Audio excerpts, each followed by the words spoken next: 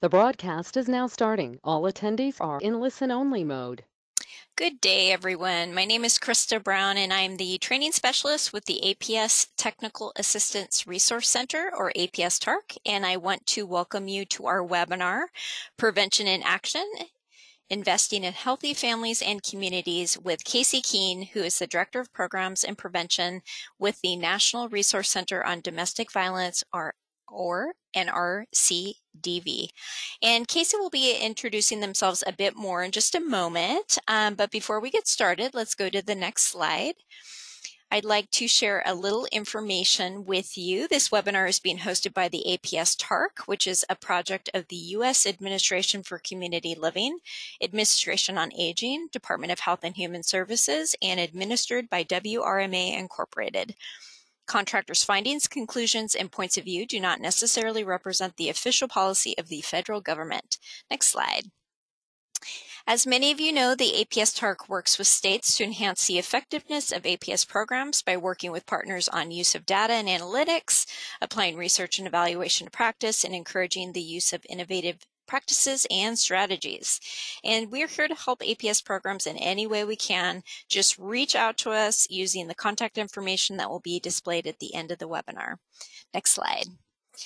The APS TARC also presents monthly peer-to-peer calls. These calls provide a forum for workers, supervisors, managers, and administrators to dialogue and share ideas with each other about the issues and concerns facing APS programs today.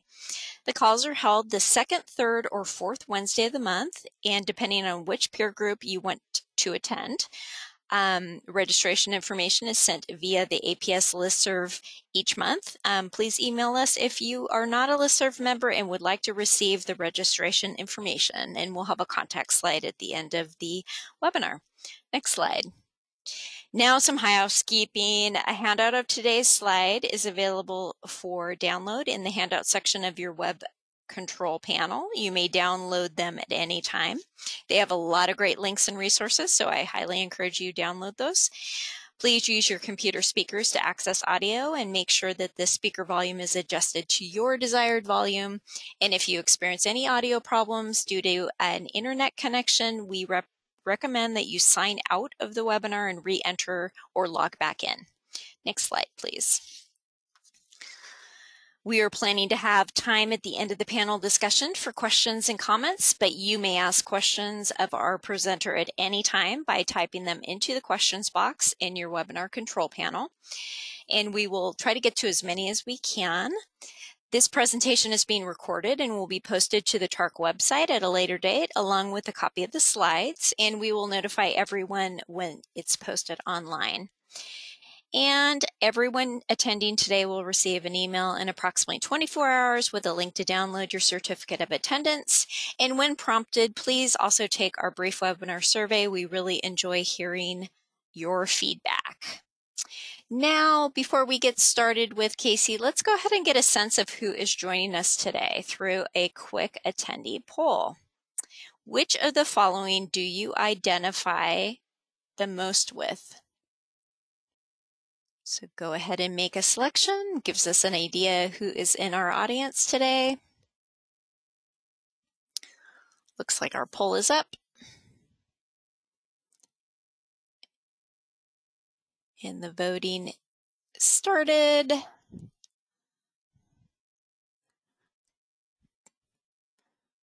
All right, we'll have this up for a few more seconds, so go ahead and make your selection.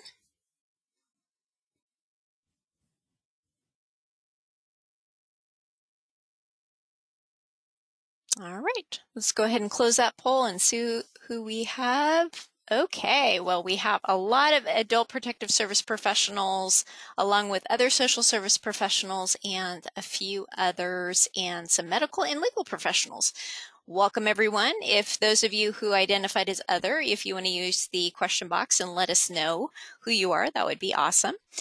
And now let's go to the next slide. I am going to hand it over with great pleasure to Casey Keene for our presentation. Take it away, Casey.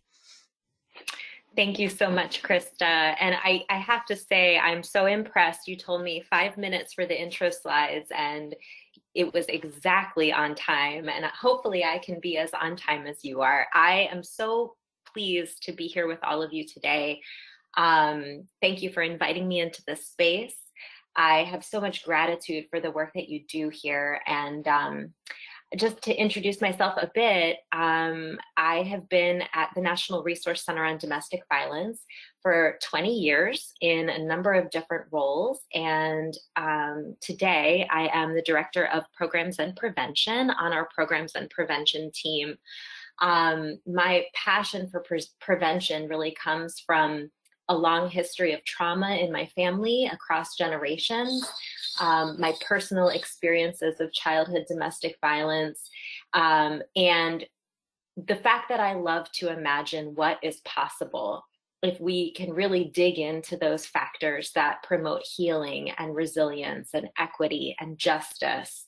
So just wanting to say that I'm especially excited to be here with you today, because we know that cross-movement and cross-sector partnership is not only important to prevention, it's necessary that we do this work together. So very happy to be with you today.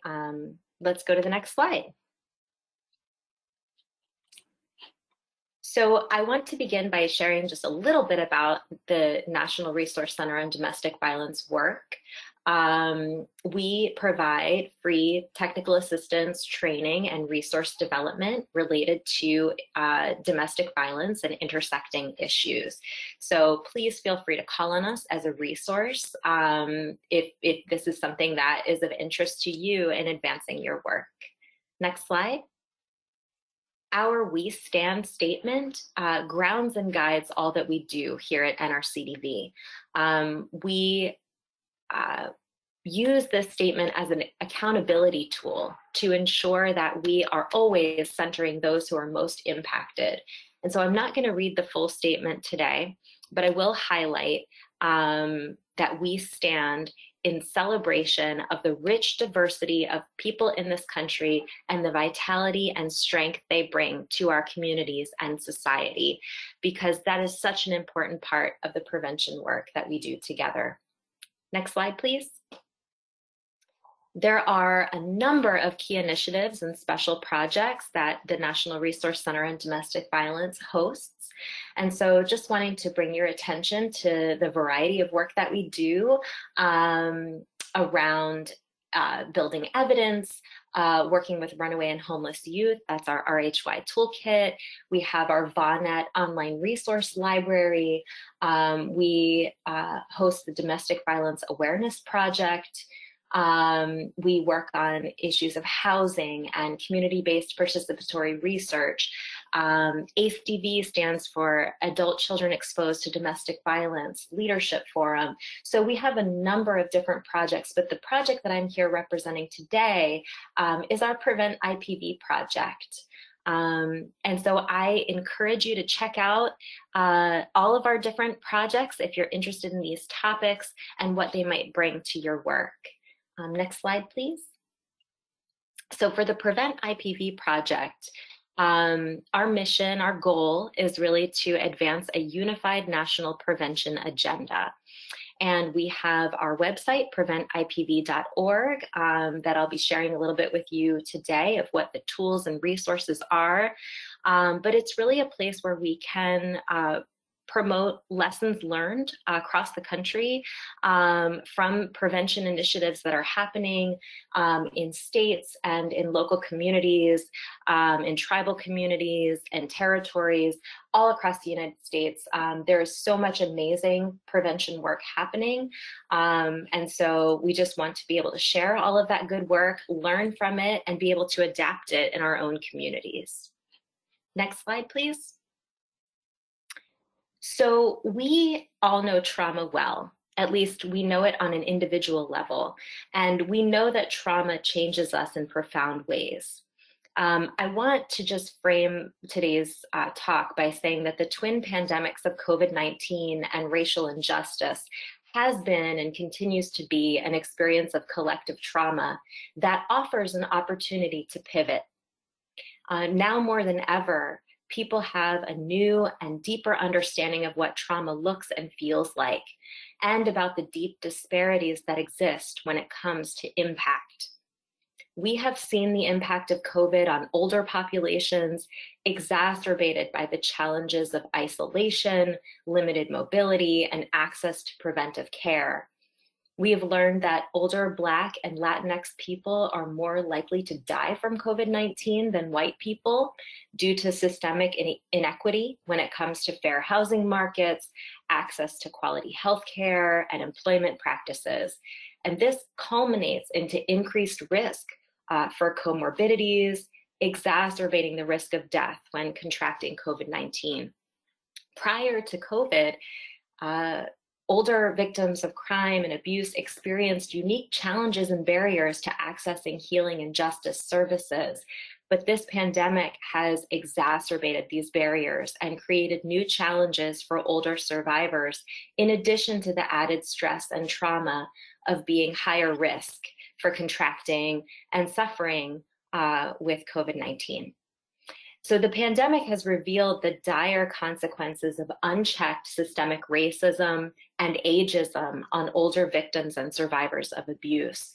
So it's an opportunity now for us to ask, how has this pandemic changed us and our work? And who do we need to be going forward? What I would suggest is that this work requires us to pivot to prevention. Prevention is the thing we need right now. We are urged to shift our focus to community care, community organizing, health equity, and racial justice, just to name a few directions. This work is about changing the conditions that allow disparity and abuse to continue. If you'd like, I really encourage you to share in the chat to keep this conversation going around what new opportunities you might see for shifting our work based on this new reality. For us, from where we sit, we see some really bold new directions emerging from the lessons that we are learning at this moment in time. Next slide, please. So what is prevention? At its core, prevention is social change. It's about getting at the root causes and the systems that reinforce them.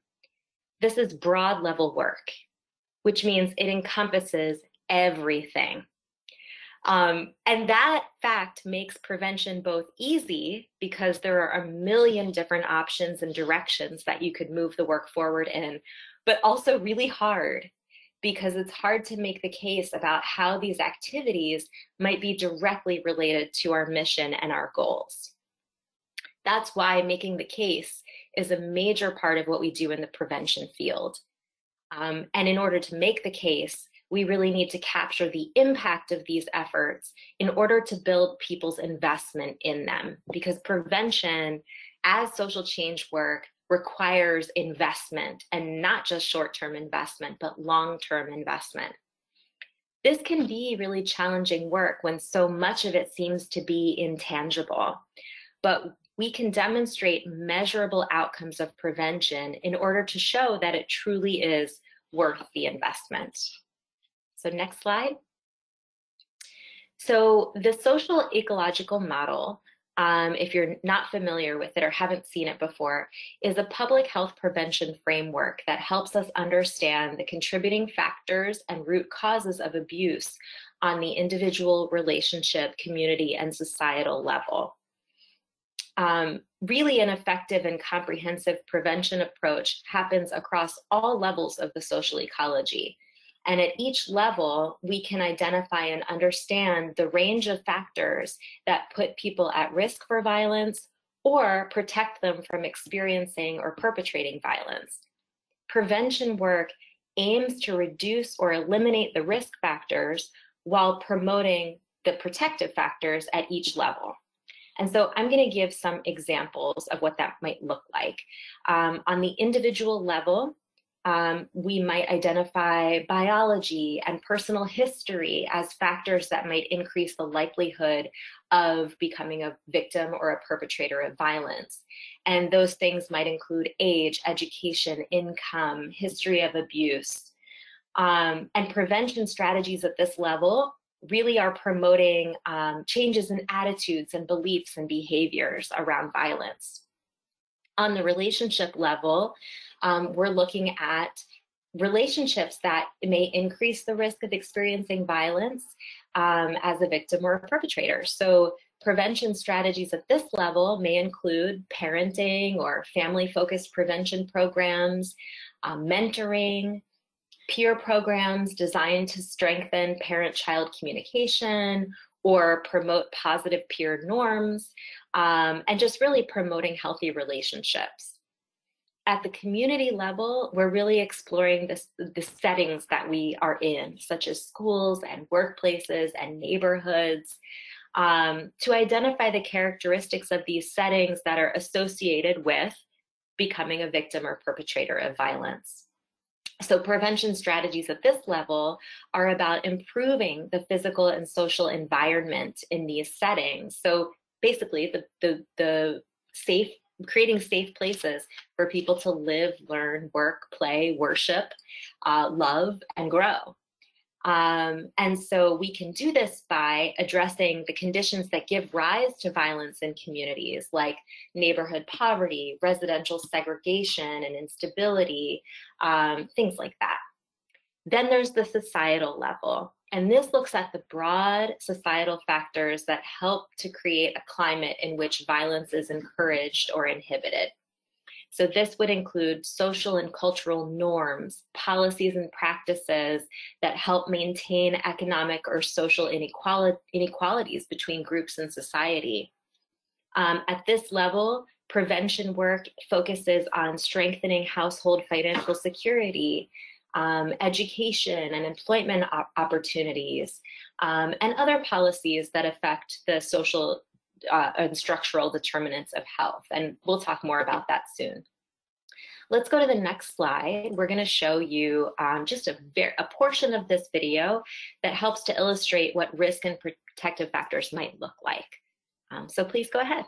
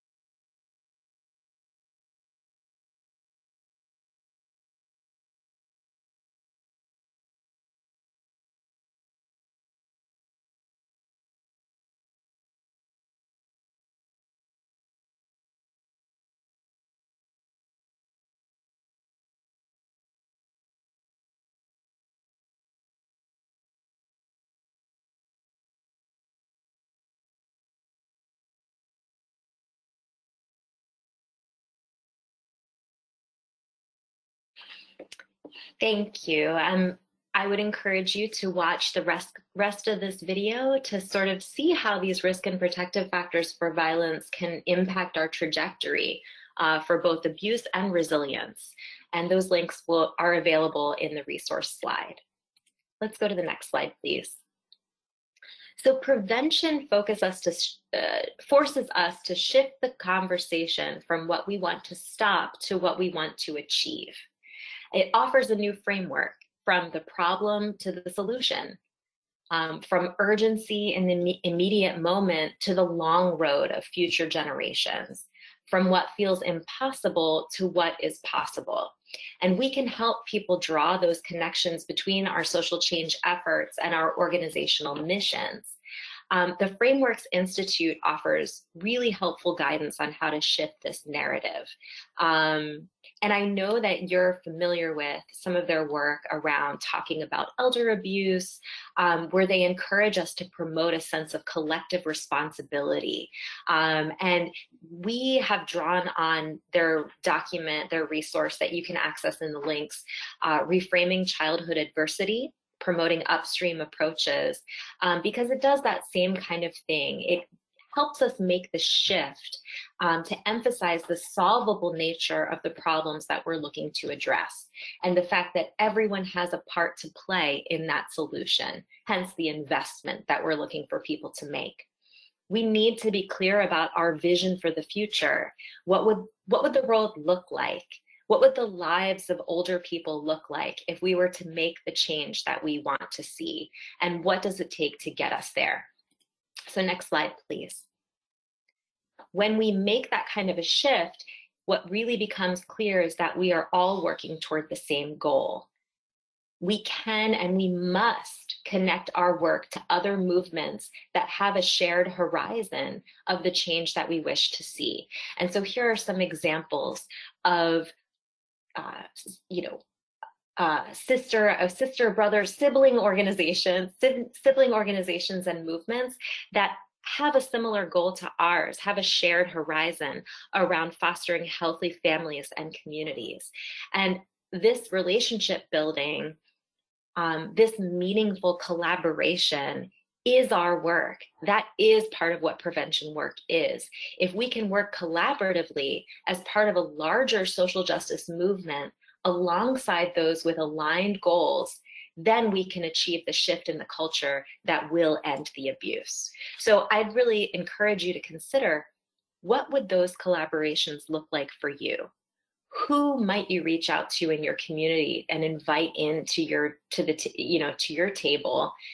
What spaces could you show up at? Where are the opportunities for you to build relationships with others who share that horizon? Next slide, please. So let's go back to the social determinants of health. These are the conditions in which people are born, live, work, age, worship, play, all of those things. Healthy People 2020 emphasizes the importance of addressing these to, quote, create social and physical environments that promote good health for all. These things, education, economic stability, neighborhood and built environment, social and community context, and healthcare are the core building blocks of health and wellness. And these outcomes are emphasized in CDC's technical packages, which provide guidance on best practices for preventing many types of violence and abuse. You can get the link to where you can find CDC's technical packages on the resource slide. Next slide, please. So here is where you will see how CDC has leveraged these social determinants of health as a foundation for their Delta Impact program. They address community and societal level risk and protective factors, those outermost layers of the social ecology. So the Delta Impact program, what it is it funds 10 state coalitions and their local coordinated community response teams to approach the work in this way. So I'm going to talk more about what a coordinated community response team is and why it's relevant. The states that were funded for Delta Impact are Alaska, California, Delaware, Florida, Michigan, North Carolina, Ohio, Pennsylvania, Rhode Island, and Tennessee. And these states are engaged in this work right now around these core focus areas that are modeled after those social determinants of health. So the first focus area, create protective environments. And that looks like IPV in the workplace training. It looks like greening urban spaces. It looks like Air Force suicide prevention programs. In focus area 2, engage influential adults and peers, we see examples of programs that are around coaching boys into men, bringing in the bystander. In focus area 3, strengthening economic supports for families. Some program examples would be family assistance programs, access to EITC and child tax credits, collaboration with utility rights projects, microfinance programs, paid leave policies and benefits. So things like that. So coordinated community response teams, what are they? These are really critical to the work. A coordinated community response team, or CCR, is an organized effort of diverse sectors, so public health, law enforcement, faith-based organizations, just people representing different sectors in the community, to prevent and respond to intimate partner violence. And historically, these teams have really focused on providing services to victims, holding batterers accountable, and reducing the number of recurring assaults. And I understand that you have similar community-based teams as you do your work. However, few have concentrated on primary prevention. So what Delta Impact is doing is supporting these CCRs to use primary prevention strategies that really affect the structural determinants of health at the societal or community levels, or in other words, those factors that influence where people live, work, and age. So a question for you to consider is, how could you expand your existing multidisciplinary partnerships to support this kind of shift to prevention? Who might you invite to the table in order to make that happen?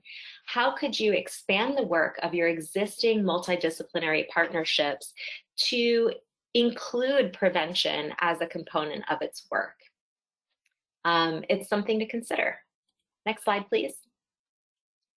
Before Delta Impact, we had Delta Focus. And in fact, there have been many iterations of Delta funding that's come out of CDC. The Delta Focus program was developed to identify promising community and societal level prevention strategies. And this was also funded by CDC.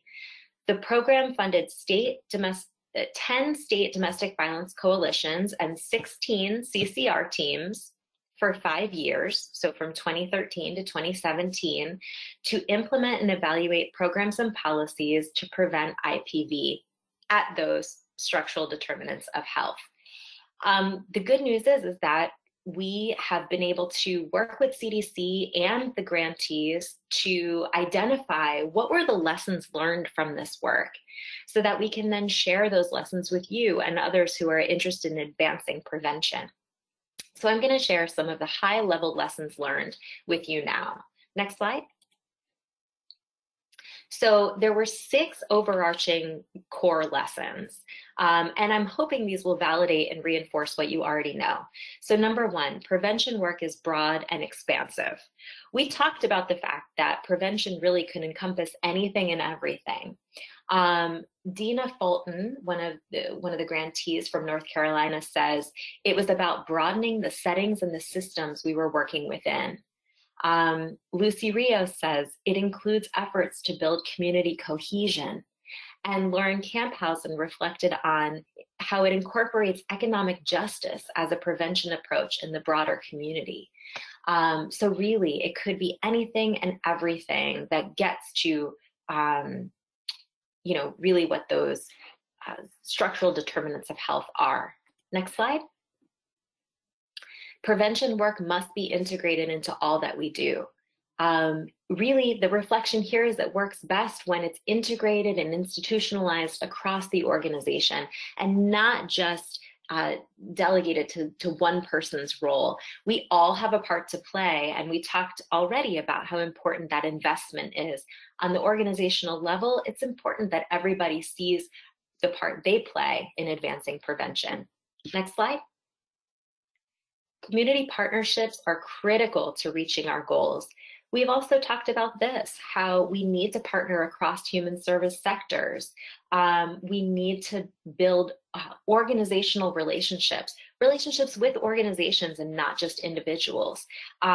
This meaningful relationship building is part of what's going to advance our prevention work. Next slide. Prevention can and must be trauma-informed. So this is about the fact that we have to acknowledge that there will be historical trauma for individuals, for communities, and that's something we need to acknowledge going into this work. It used to be commonly thought that primary prevention was around working with people who had not ever experienced harm. We know so much now about the fact that about the harm that people do experience in their lives, and we know that prevention is broader than that. Next slide. Effective changes to policy and practice must include voices at all levels. And here, Emile is reflecting on how communication needs to flow in both directions. Next slide. Prevention work is both challenging and fundamentally just. You can see a reflection here from Colleen, who says it requires intentional leadership to center those who are most impacted. And this kind of a shift, as she points out, from a movement based on sharing information to one that shifts power, is challenging work to do, but necessary, because prevention, as we know, is social change. Next slide. So for each, so as an outcome of the Delta Focus lessons learned, there were 7 stories created that are based on 7 key themes for the work. So you'll see engaging youth, engaging men and boys. For every theme, you'll find a full story that describes program examples and lessons learned and highlighted strategies.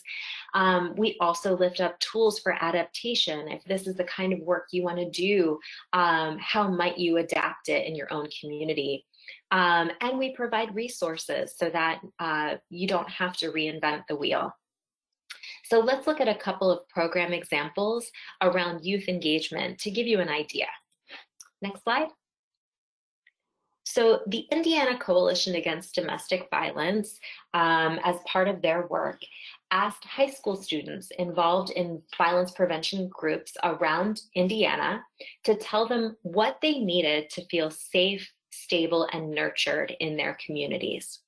So a few of the things that the young people in Indiana said were they wanted to feel connected to their families and to their friends. They wanted to grow in environments that were free from physical dangers and also discrimination.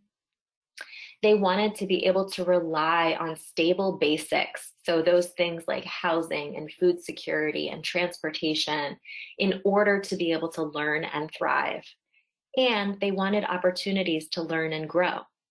So the Indiana Coalition collected this advice into an infographic that you're seeing here, and you can see the full version through the link in the resource slide. And it illustrates multiple areas of action that we can take to prevent forms of violence by increasing safety, stability, and nurturance in the lives of all youth. They called this a treasure map, and it explores the following youth-defined prevention strategies: social, family, and organizational connectedness, support for personal growth, stable basics, safe nonviolent communities, and acceptance and inclusion. So in looking at this, there are so many different directions that the Indiana Coalition and that all of us can decide to focus our work on. But it starts with learning from the communities that we want to impact about what they need to be able to live healthy, happy lives, and then moving in that direction with our prevention work. So a question to consider here is, what are the opportunities to connect these goals to outcomes for your population of older adults? And the next slide is going to show an example of a prevention campaign that I think makes a very clear link between the needs and vision for the future of youth and the role that, that elders can play. So let's go to the next slide. So before we show the video, I'm going to introduce this by saying that this is a PSA series that was developed by youth in Alaska, sharing their vision for their community when they are an elder. And it's called When I Am an Elder. The goal of developing this material was to create a way to share a holistic approach to community and individual wellness that includes a world without violence. This approach to developing the PSAs was collaborative with youth and resulted in this compelling message within Alaska for Native and non-Native audiences, youth, and adults. It captures the real ideas and words of Alaska youth. So let's take a moment to watch this video, and then I'll share with you what they gathered in terms of what the impact was of this campaign. Please go ahead.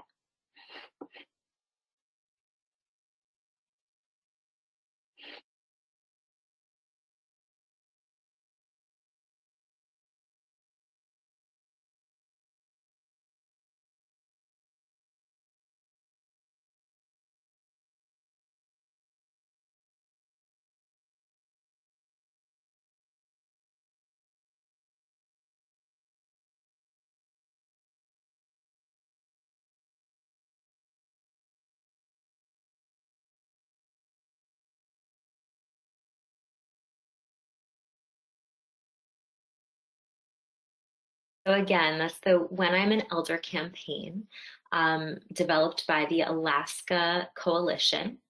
And they took some care in measuring the impact of this campaign on their community, starting with a qualitative evaluation after the first round of PSAs were released. And what they found was that many people recalled the messages. They shared how they felt moved by them. And this was the best indicator they had, was that there were a number of communities interested who started coming out and requesting to partner with the Alaska Coalition on the project to have their own cultural groups represented in the project. So people were interested in investing in this campaign as a strategy to promote um, youth's ideas for the future and what they wanted to see in their communities. So I consider using a strategy like this to engage your community in cross-generational dialogue that could potentially be led by youth. This approach can be used to engage young people, build leadership skills, and help raise awareness during Teen Dating Violence Awareness and Prevention Month, for example, and even during Elder Abuse Awareness Month. The Alaska Coalition used a particular process to engage youth, organizations, and community during the production, the filming, and the release of these PSAs. And collaboration and coalition building was that was so necessary to the process, and is what allowed them to create such a powerful message. So it's all about cultivating those partnerships with youth, local programs, tribal organizations, media partners, in order to develop these genuine messages and really humanize the ideas of our prevention work in action. Let's go to the next slide. So, as we said before, prevention invites us to shift the focus from what we want to stop to what we want to achieve. There's so many ways to get there. So the questions are then for you: what does your community need, and how can you help open that door? How do your existing programs support the goal of building healthy families and communities? And are there pathways you maybe haven't considered? Let's go to the next slide. So I'd like to talk briefly about promoting individual and community resilience as a prevention strategy. So as you're thinking about what shape your prevention work takes, we have found that there are 3 constructs that we've come across in the research that are shown to be scientifically connected to well-being. And those things are hope, mattering, and justice. These things are measurable, which means that if you can create change in these areas, you can demonstrate impact. Let's start with hope. Next slide. So hope is, in the book Hope Rising by Casey Gwynne and Chan Hellman, they explore hope as a science. And in every published study about hope, they found that it is the single best predictor of well-being compared to any other measures of trauma recovery. If we can help people and communities build willpower, which is agency, and identify way power, which is the pathways to get there, then we can foster hope. And if we can foster hope, then we can enhance well-being. Let's go to the next slide. Another component is mattering, something that's measurable. Dr. Isaac Perlotensky of the University of Miami researches the science of mattering and says that it boils down to 2 essential components: feeling valued and adding value. In our lives, we come to feel that we matter through our experiences of both deriving value from and adding value to ourselves, our relationships, and our community. And it is that reciprocal relationship that allows us to feel truly connected. And that's an important protective factor when it comes to prevention. Next slide. And last, justice. We've long known this, that as advocates for social justice, that justice is critical on the path to healing. In other words, if there's no fairness in the way that we treat ourselves, the way we treat others, and our position in the community, then there's no wellness. So advancing justice is prevention work. So let's go to the next slide. I'd like to show this brief video about this program called Greenhouse 17. It's an example of a program that works to build both individual and community resilience. They're based in rural Fayette County, Kentucky, surrounded by 40 acres of land, and they farm this land to offer nature-based healing, field-to-table produce, and job training for survivors. So let's take a look.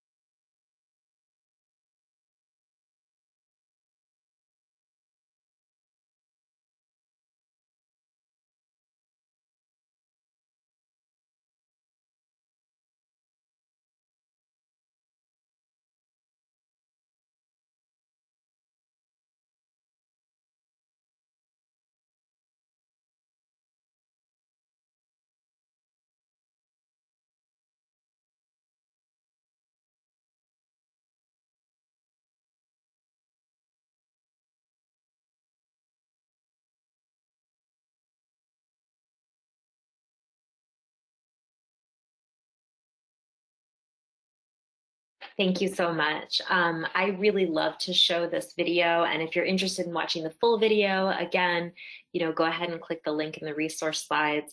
But I think it's a great example of programming that really is intentional about integrating prevention and intervention. As we said, prevention is something that needs to be incorporated across programs. It's not a separate thing. And so what this does is it really embodies what we just talked about when it comes to hope and mattering. It really gets at some of those social determinants of health. It does greening spaces while also building autonomy and skills for survivors. So I encourage you to think about how might you implement similar strategies in your work, or what things are you already doing that really do advance prevention in these kinds of ways. So let's go to the next slide. So in order to prove that your prevention efforts are making an impact, you really need to start with a theory of change. And a theory of change is if we, action, in order to, goals, we expect, outcome. And once you lay that out, then you have something to measure it against. So I'll give you an example. At NRCDV, our theory of change is If we center the lived experiences of survivors of color in order to end systemic racism, we will attain safe and thriving communities. So let me read that again. If we, the action is center the lived experiences of survivors of color in order to end systemic racism as our goal, we will, or we expect, that we'll attain safe and thriving communities. So we can talk maybe another time, dig more deeply into what that looks like to create these theories of change and then measure your prevention work against them. But as a starting point for our prevention work, it's important to start with our intention. And then we can go back and look at whether we've made progress toward that goal. Let's go to the next slide. So consider your current activities. Can you connect them to the outcomes that you might identify here? So what kinds of outcomes do you want for your community? Do you want racial equity? Do you want health and safety? Do you want resilience, economic stability? In what ways could you pivot your programs and pivot your work so that your desired outcomes more closely align? Who are you going to invite in? Who will your partners be? Who can you invite to your multidisciplinary response team in service of this shift to get to these outcomes that you've identified? Just food for thought as you think about advancing your prevention work. So let's go to the next slide, and we're going to wrap up and leave some time for questions. So hopefully you're thinking about those questions. So I want to share with you the preventipv.org website resource. And so this is what the website looks like. Let's go to the next slide. We have information about what prevention is, what the key resources are in terms of helping us to all understand IPV prevention as social change work. Next slide. We have resources on making the case when it comes to prevention. So how do you make the case to partners in business and policy? How do you make the case to community partners? How do you make the case to our allies in health and wellness and social justice? And how do we make the case within our own movements and organizations? We give examples of how to do that. Next slide. This shows what one of our Delta focus stories looks like. This is the one on youth engagement. So you can access all of those lessons learned and resources for implementation there. Next slide. We also have a number of tools in our tools inventory that are all examples of prevention campaigns and projects that are happening across the country. And next slide. You can also find evidence to support your practice. So building evidence is an important focus of our work, and you can search our tools inventory for those evidence-based practices. So I think, yeah, if we go to the next slide, we've got the resources that we talked about today, and I encourage you to dig into all of those. And I think if we just advance the slide, we're going to be moving toward questions. And Krista, it seems like I may have gotten the timing just right. You did, considering how much information you just shared with us. That was pretty amazing. So thank you, Casey.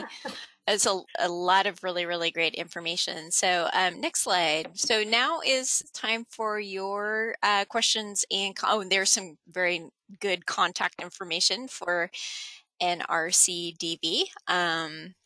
Yes, and I really do encourage anyone who's interested in building their capacity around prevention to please reach out to us. We're very happy to support your work. Yeah, no, definitely. And I think as we're waiting for some folks to, share some comments and some questions, I just am thinking, so I know that those of us who work in APS and to support APS, we live a lot in the realm of intervention and not so much in prevention. So this is a bit of a framing shift, I think, for all of us. So I'm continuing to kind of take it in and was appreciating your prompting thinking questions about what that would look like.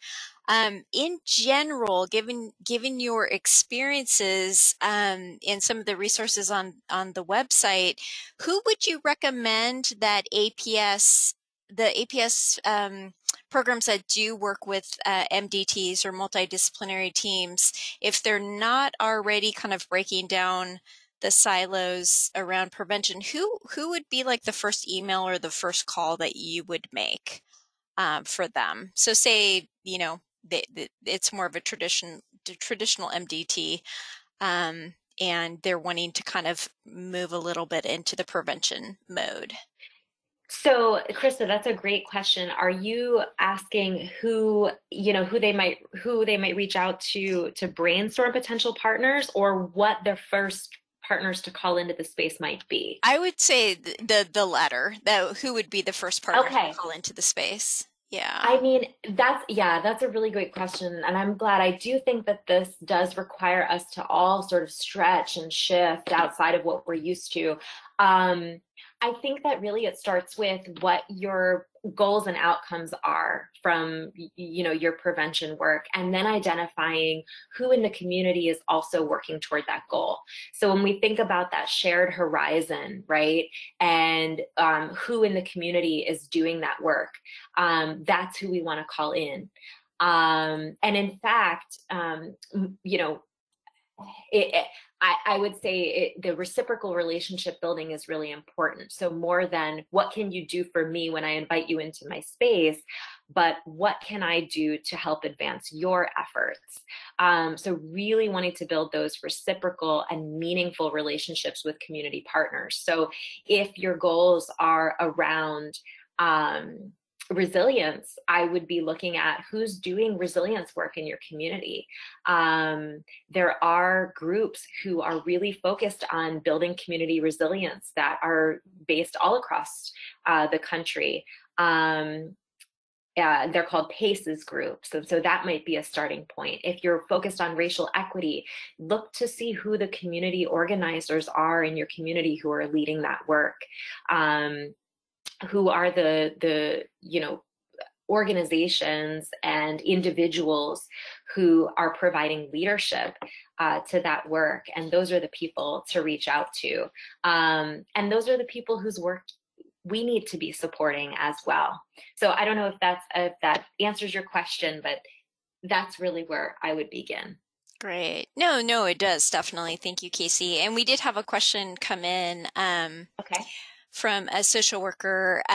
So they have considerable difficulties when it comes to investigating a case involving domestic violence and mental health, and COVID-19 has definitely made these conditions more challenging in the last couple of years. In addition to community, social, and economic initiatives, what focus does NRCDB have on prevention with a focus on mental health issues? Oh, that's a very interesting question. Thank you so much for that. Mm.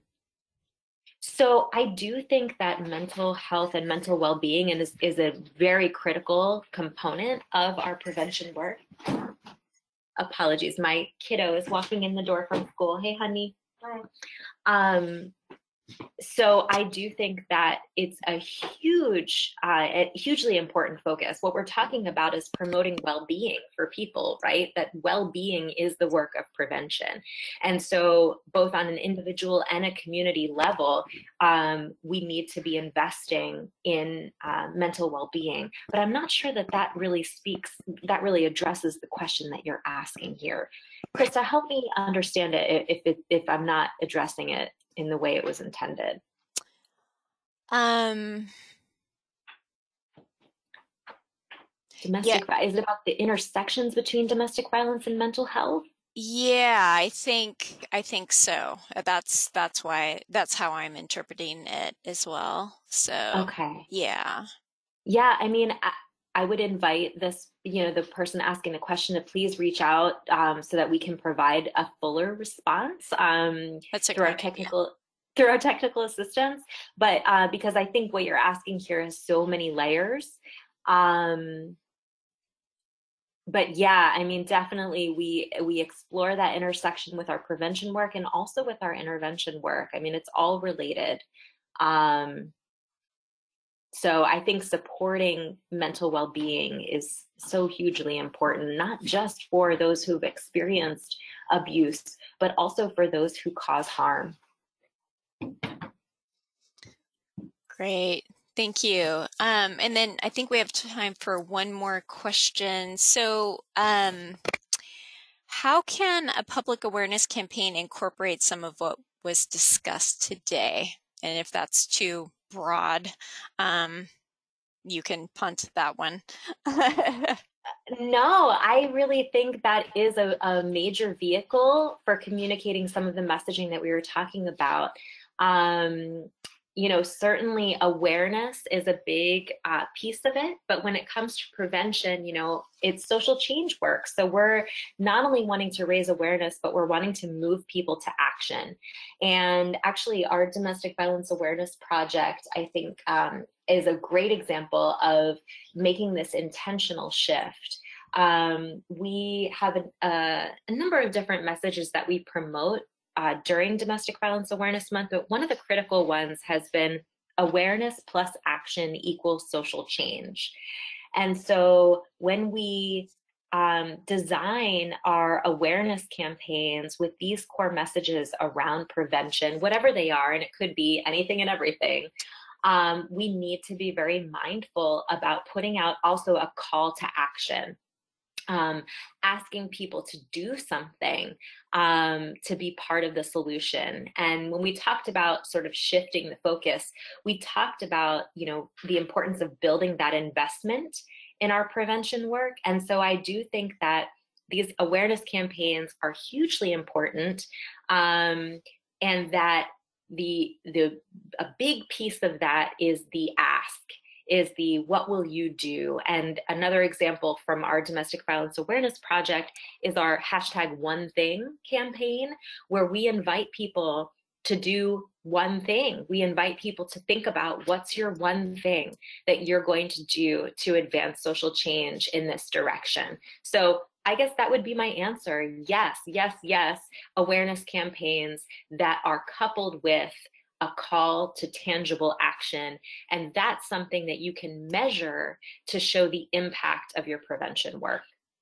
Great. Kind of like you were talking about, the Alaska Coalition actually ended up measuring some of the results from their PSAs as well. So that was an Exactly. example that you just gave. Great. Yep. And I will say too that CDC is very focused on evaluating prevention programs and has lots of amazing tools. So if anybody needs support around evaluation, we're happy to provide that.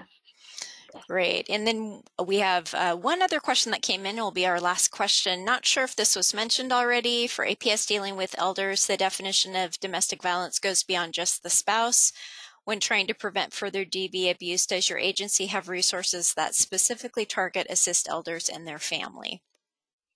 So this would Yes. be in the intervention realm. Yeah, and I mean, I think that it also does incorporate prevention, right? Because we want to prevent further harm. I mean, that's a major goal of ours. Yes, we absolutely have amazing resources that are targeted to older adults who've experienced abuse and their families. And I can provide some resources after we close here today. Great, thank you. And great, thank you. And there's some appreciation for the mental health question. Okay, well, Oh, good. yeah, no, it's great. Thank you so much, everyone. Thank you, Casey. This was, I know you and your team puts a huge amount of work into all of these resources, and we so appreciate it. So thank you, thank you, thank you. I want to thank our TARC team and Andrew Capehart for doing all the videos and the slides without a hitch. And thank you all for joining us today. today. Really, really appreciate your participation and being with us. Happy early holidays. We look forward to seeing you in the new year, and watch out for future webinar announcements coming soon. Some of the topics we are working on for the early months of 2022, things like trauma-informed supervision and consumer-directed caregiving. So lots of exciting stuff to come. So thank you very much, and we will bid you adieu for today. Take care. Thank you. Goodbye, everyone. Bye-bye.